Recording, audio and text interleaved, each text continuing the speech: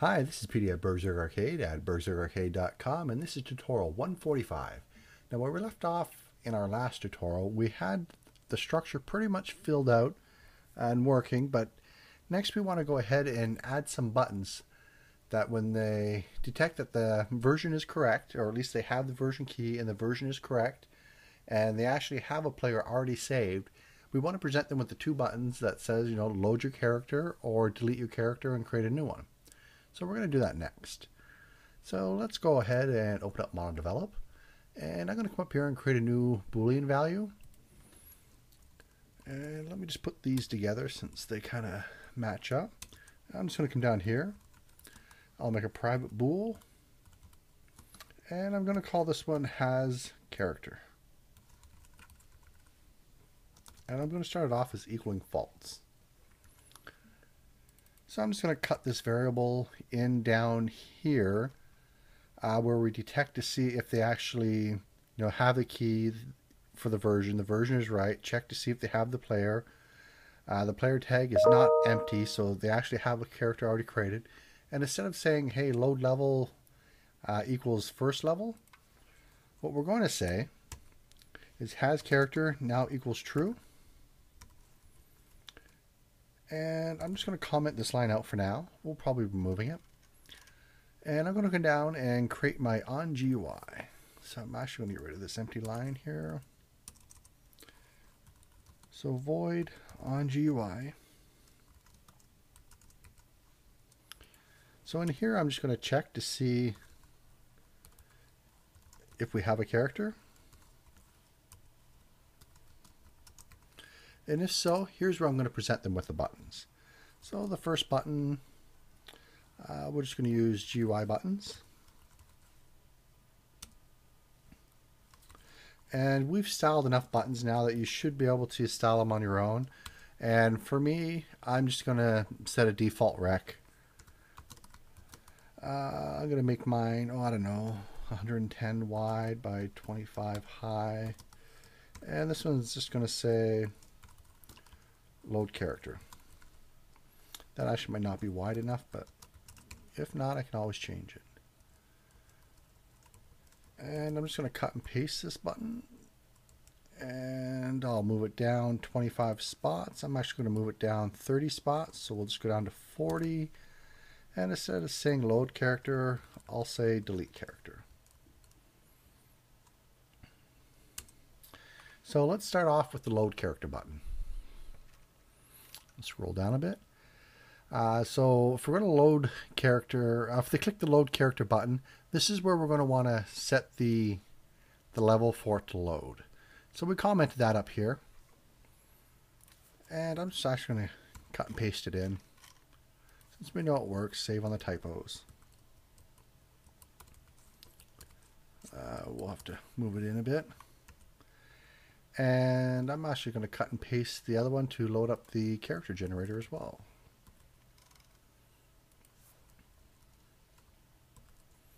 There we go.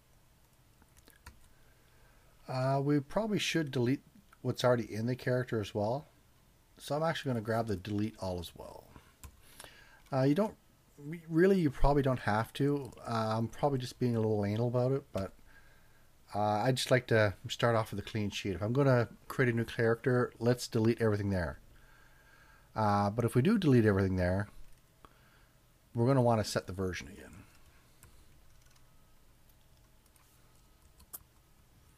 So if you're not going to delete all in here, you don't have to reset the version, but I am, so I have to put the version. So let's just actually go try out that functionality. So I'm going to come back into Unity. I'm going to wait for it to import. Everything imported. I don't see any errors, so I'll just clear. And we left off, we actually had a character created, so I should be presented with my two buttons. And here they are. So I'm going to do the load character first. So we'll start it up. We'll hit load character.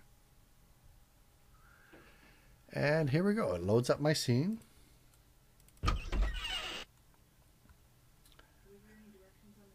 And I'll close that. And now let's check out the delete character button. As you see, it is a little narrow, but I'll just leave it like that because I am going to be styling it. So we went in, we hit the delete key, and I'm just going to, actually, let's not create anything because we did delete everything except for the version.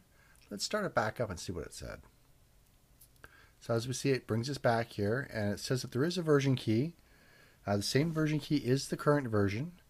There is no player name key, so everything does seem to be working. So I'm just going to quickly make this guy, and I really should, I guess, do those repeat buttons. It would make this a lot quicker. But we'll just clickety click, click, click. It's a good workout for your finger, I guess. And we'll hit create. And I'll load up our main scene. Okay, we got our character. We'll stop it. We'll start it again. And it did not save again. It says there is no key. So I'm going to stop. There should be a key. I'll try it one more time. I'm just going to clear.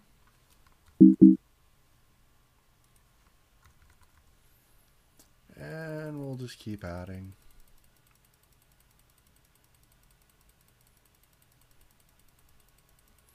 And this is the part I usually edit out, but I'm hoping you enjoy watching all the errors. And my time machine did not work. And because I clicked outside of my Unity editor, it had to re-import everything. So we'll just stop it. I am actually going to clear. Let's take the camera, make sure it's not click to clear the preferences. I'll start it. And it still keeps bringing me here. There is no version key. So I'm going to come in. I'm going to load up MonoDevelop again. I'm going to take a look to make sure that I still have, what was it, game settings. Have it commented out to delete my player prefs. That is correct. Actually, let's stay here. We'll close that down. We'll look at my main menu again. So let's look at the, well, let's see how it's going through it again. So it says there is no key, and then it automatically loads us up into our level. So if we scroll up, there is no key, delete, set the version, load the level.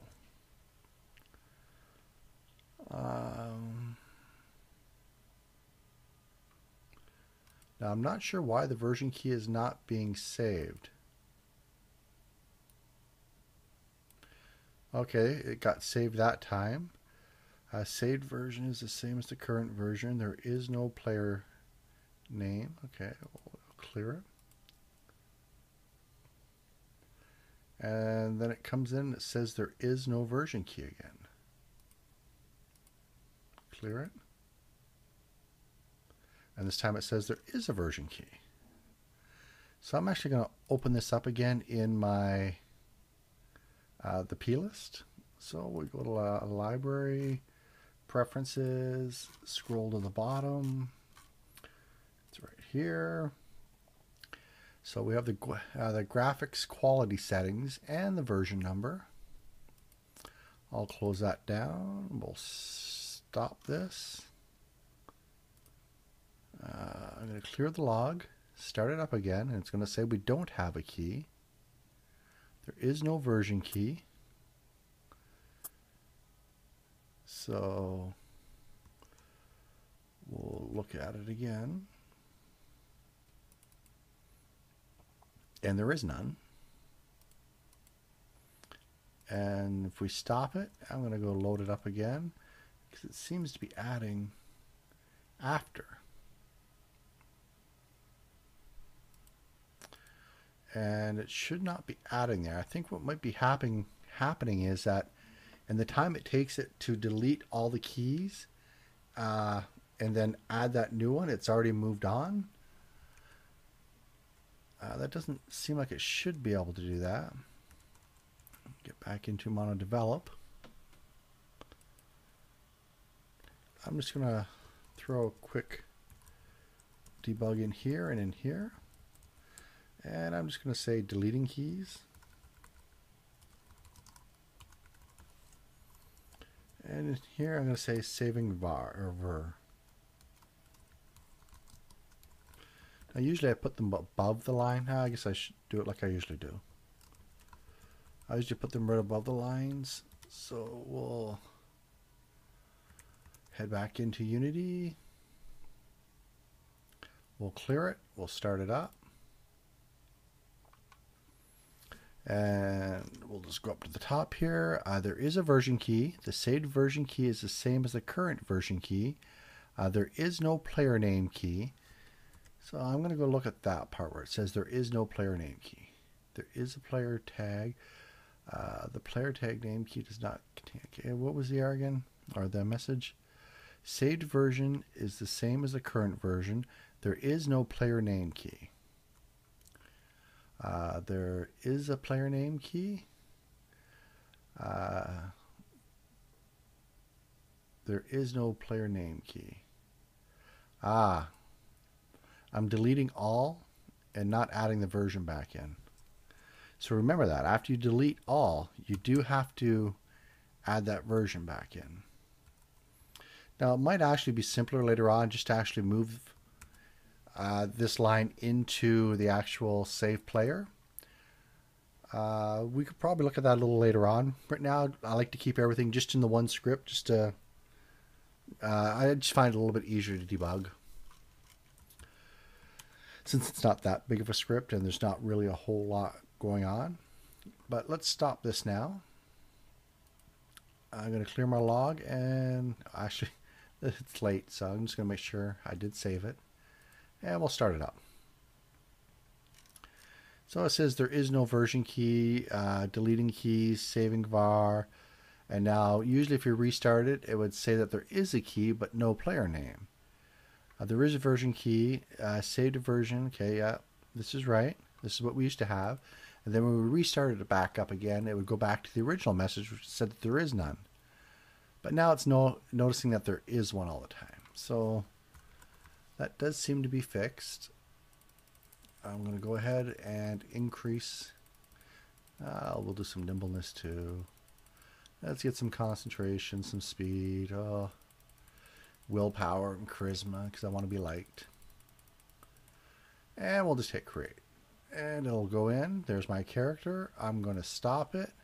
I'm going to open up my Finder. I want to take a look to see what's here. As you can see, all the different values. Player name. I guess I should start using a different player name. But we have our version, so everything looks like it's saved. I really didn't study my values that much, but let's see when I start it back up again. And I'm getting the message. So let's hit delete character. And we're going to call this one Bob. And Bob really wants to be liked. So we're just going to keep cranking it up to 120 charisma. And I probably will want to eventually put a cap in there because I don't want them to start with more than 100 in any one attribute. And we'll hit create.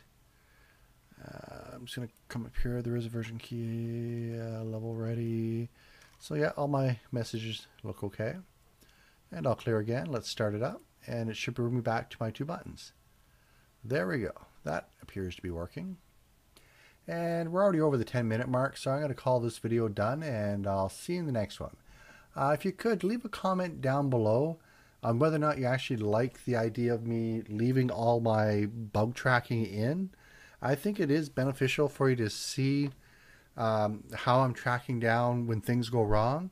I think you could actually learn something from it. I'd hope so. But if people don't like it, at least the majority of the people, I can go back to editing it out. But anyway, I'll see you in the next video. Bye-bye.